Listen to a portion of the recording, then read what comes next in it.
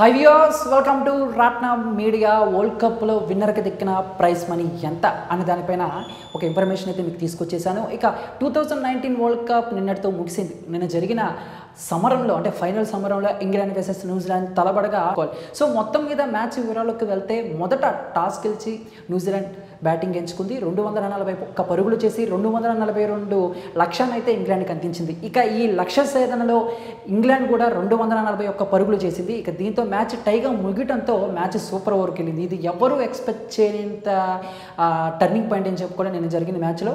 ఇక సూపర్ ఓవర్లో కూడా రెండు టీములు సమానమైన స్కోర్ చేయడంతో అది కూడా టై అవడంతో ఈ రెండు టీముల్లో ఎక్కువ ఎవరైతే బౌండరీలు కొట్టారో వాళ్ళకే నిన్న వరల్డ్ కప్ అందించడం జరిగింది. మరి ఆ రకంగా చూసుకుంటే ఇంగ్లాండ్ నిన్న వరల్డ్ కప్ను అందుకుంది. దగ్గర 44 ఏళ్ల తర్వాత ఇంగ్లాండ్ మొదటిసారి జగజ్జేతగా నిలిచింది.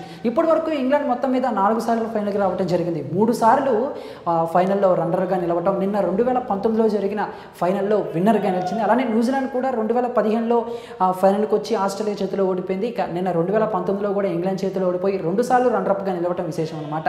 మరి ఈ వరల్డ్ కప్లో మన ఇండియా సంగతి కనుక చూస్తే మన వాళ్ళ ఆట తీరు ఎంతో అద్భుతంగా ఉంది. సెమీస్ దాకా వెళ్ళారు అనంటే మన వాళ్ళు ఖచ్చితంగా ఈసారి మళ్ళీ వరల్డ్ కప్ కొట్టేస్తారని ఎంతోమంది ఆశలు పెట్టుకున్నారు. కానీ ఆ ఆశలను అడియాసలు చేస్తూ సెమీస్లో న్యూజిలాండ్పై ఓడిపోవడం నిజంగా మన దురదృష్టకరం అని చెప్పుకోవాలి.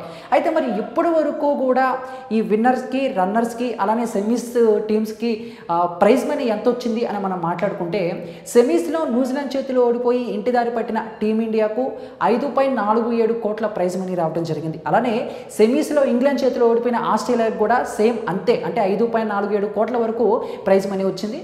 ఇక ఈ లీగ్లో ఆడిన ప్రతి టీంకి కూడా 27 లక్షల వరకు ప్రైజ్ మనీని బీసీసీ అందించడం జరిగింది. అయితే నిన్న జరిగిన ఫైనల్లో విన్నర్గా నిలిచిన ఇంగ్లాండ్కు 27.38 కోట్ల ప్రైజ్ మనీ, అలానే రన్నర్అప్గా నిలిచిన న్యూజిలాండ్కు 13.7 కోట్ల ప్రైజ్ మనీ లభించిందనమాట.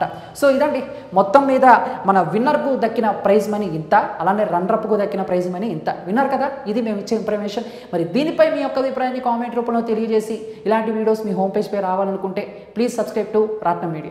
Thank you.